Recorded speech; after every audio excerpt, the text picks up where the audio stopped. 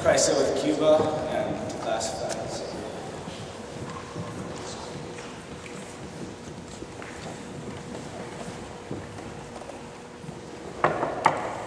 Come in. Mr. President, I have plans for the previous administration that need your immediate approval. These plans are going to eliminate Fidel Castro's regime. The Kennedy administration inherited a grand scheme from the Eisenhower administration that involved using Cuban revolutionaries to invade Cuba. Due to the CIA withholding information from the president and poor debate between the chiefs of staff, CIA, and JFK, the invasion of the Bay of Pigs on April 17, 1961 was a complete failure which permanently ruptured the diplomatic ties between the U.S. and Cuba. Castro, feeling pressure from the U.S. invasion, obtained nuclear missiles from the Soviet Union. Kennedy responded successfully to this crisis. After debating how to respond with his advisors, Kennedy ordered the U.S. Navy to blockade Cuba. He was then able to negotiate with Soviet President Khrushchev and peacefully instigate the removal of the missiles on October 28, 1962. The main idea is to spark a revolution in Cuba through the invasion. So, what area is the most anti-Castro? Well, we could land in Trinidad, which is opposed to Castro since he took power. The location would also allow A2506 to join the other rebels and seek shelter in the mountains. How do we know this is spark a revolution? Well, we don't, but hopefully there are enough Cubans who hate Castro in Trinidad that will join the exiles' cause. We also have to take out the Air Force. We could send a squadron in the 1960s to take out their air bases. But we'll have to disguise the plan to hide U.S. involvement in all of this. So, are we going to use American forces in this invasion? No, we have a force of 1,500 Cuban exiles who are training in Florida right now. However, we will have the U.S. Navy man in the game. What is the backup plan if fighting on the beachhead fails? There will be no backup plan. Failure is not an option. What if the No, Cubans... if the Cuban have surrendered to Castro. The Cuban have surrendered to Castro, so be it. This morning, the New York Times reported they found leaked information about a plan to invade Cuba. The CIA is apparently working with the Kennedy administration to overthrow Fidel Castro. They also reported that 1,500 Cuban exiles are undergoing training in Florida. The Times also believed that the airstrike on the Cuban Air Force Base on April 15th was part of the plan. The airstrike was disguised as a mission that Cuban defectors performed before leaving Cuba, but now reporters have discovered President Kennedy's hand in the mission. So hopefully this invasion will spark a revolution in Cuba that will ultimately lead to Castro's death. I don't like the plan. It is no longer a secret, and Castro himself probably already knows about it. Mr. President, I advise you not to approve of it. But the Cuban exiles have already begun their training. What are we going to do with 1,500 upset Cubans who are ready for war? Can we just tell them that we cancel the invasion and let them loose on Central and South America? No, that would be irresponsible. Yes, we have to go through with the invasion. But we must play down U.S. involvement, which means canceling the airstrike on the beachhead. But then it's a suicide mission. I know, but we're too far into this plan to back out now. Mr. President, this plan is doomed for failure. No, we can pull it off. But Mr. President... Mr. Rusk, you will be silent. I will approve this plan. But, Mr. Bissell, one thing. Yes? Move the landing site. We have to play down the U.S. hand in this. You have 3 days to find a new spot. You two are dismissed. Well, what did you tell Kennedy? Enough for him to approve the mission. Did he change anything? He's called off the air support during the invasion. What? Did you explain the consequences to him? No, I didn't. He also wants the location changed. To where? He didn't say, no, I didn't explain the strategy benefits of Trinidad to him. We'll just have to find a new location. All that matters is that he said yes. Alright. I knew we were misleading the president, but we had to go through with the mission. The whole operation, however, was doomed for failure.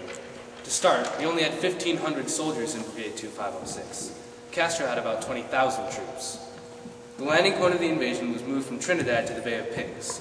Most of the Cubans living in the Bay of Pigs were sympathetic to Castro. The bay was also 90 miles from the mountains, so the troops couldn't regroup with the revolutionaries there. But the biggest problem with the Bay of Pigs operation was that Castro himself knew the exact time and place of the invasion. The CIA knew that he knew, but we still went through with the invasion. As a result, the operation has been titled by many to be the perfect failure. It was early on April 17th when my company landed on the blue sector of the beach. Once I stepped ashore, I knew it was going to be hell. I myself was promised by the CIA that the skies would be ours, that no Castro's planes would be in the air. When I turned back to look at the ship I come on, one of Castro's planes hit it and blew the ship up. But I didn't have no time to worry about the skies, because Castro's force opened fire on us and we hit the dirt. The Americans only resupplied us with 5 drops that day. That was it. We were left with what little ammunition we had to start. So after 72 hours of fighting, we surrendered to Castro and were thrown in prison. The Americans betrayed us. After this absolute fiasco, I guess Castro felt pressured or something, and he asked Khrushchev for missiles. So by October of the next year, the Americans had yet another problem to deal with. General Taylor, Mr. McNamara, I called this session in light of recent covert discoveries in Cuba. Yesterday, the CIA revealed U-2 spy photographs of missiles in Cuba. They informed me that these are Soviet MRBM missiles, identical to ones seen in the Soviet Union during Eisenhower's administration. Unfortunately, the CIA does not know whether these missiles are operational. Are they nuclear missiles? Well, the pictures do not reveal any warheads or warhead storage sites, but there could be other sites that do contain warheads. We must act immediately. If we don't carefully think this through, we could find ourselves in another world war, or we do not run into the fiasco like the Bay of Pigs. I've already authorized more reconnaissance in Cuba for further analysis of the problem. Mr. Ross, I've already explained the situation to you. Would you please explain your ideas concerning the situation to McNamara and Taylor? Well, 2 obvious options would either be airstrikes in all of the major bases in Cuba, or an all-out invasion. We must consider all options in depth, however, before we come to any conclusions, to prevent a second Bay of Pigs. Before we decide on a proper course of action, we must continue surveillance of Cuban activity. Mr. President, I also urge you to contact Castro through his ambassador and warn him that Khrushchev is victimizing him and his nation. We could possibly convince him to send the missiles back to Khrushchev. I will only negotiate with the Soviets. The Cuban government is secondary in this matter, and will probably not return the missiles. At this time, I would advise limited airstrikes as well as a naval blockade to force the Soviets into peaceful negotiation. However, I do not want to make any final decisions if we have more further reconnaissance. I agree with Russ. We should carry out air raids and an invasion. My brother strongly advised against air raids, because the large amount of Soviet and Cuban casualties could destroy any hopes for peaceful negotiation. I would also advise against airstrikes, because the risk is too great. A blockade would be your best chance for peaceful resolution of this conflict. It would force Khrushchev. Yes, I heard you before. But my brother is also strongly against the blockade.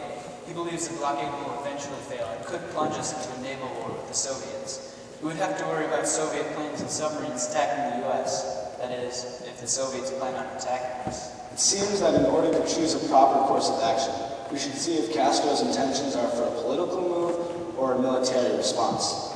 We should thus end the session and meet again after we have received more intelligence from the CIA. Agreed. We finished that October 16th meeting and did not meet again until the 18th when the CIA returned with more intelligence. The new intelligence I received from the CIA does not look good. These photographs show new and larger missiles, which the CIA believes are IRBM missiles. These missiles have a much greater range than the MRBM missiles and could reach most of the continental U.S. Given the new information, we should consider nothing short of a full invasion as practical military action. Airstrikes were not sufficiently disable the missiles. This is not a military problem we're dealing with anymore. It's a political problem. A problem of properly conditioning Khrushchev for our future moves. Well, if it's a political problem, then General Taylor's plan for a blockade will probably be more effective. Yes, I agree. As do I. If we strike them unannounced, the Soviets could attack U.S. forces in Berlin, or who knows where. Peaceful diplomacy is the only solution to this problem. By October 23rd, 1962, after much debate with my advisors, chiefs of staff, and cabinet, we worked out a plan to quarantine Cuba with a naval blockade, which forced the USSR to commence negotiations with the U.S. On the 28th of October, President Khrushchev peacefully agreed to remove the missiles from Cuba as long as I promised never to invade Cuba again, thus achieving diplomatic success. From October 16th to October 28th, we literally looked down the gun barrel into nuclear war. We had caused the problem, though, in a rushed and poorly planned operation to invade Cuba, which ended in total disaster. After Castro obtained missiles from Khrushchev, we had to slow down and debate how to respond to this situation with proper diplomacy. We were on the verge of a nuclear holocaust, but we successfully had the missiles removed. It was luck that prevented the war, but we won. This crisis added more tension to the Cold War, and afterward the Soviet Union and the United States tested and developed more nuclear weaponry.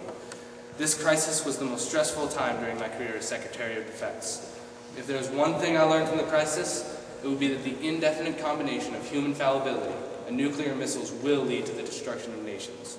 But to avoid such destruction, nations must attempt to negotiate peacefully with one another.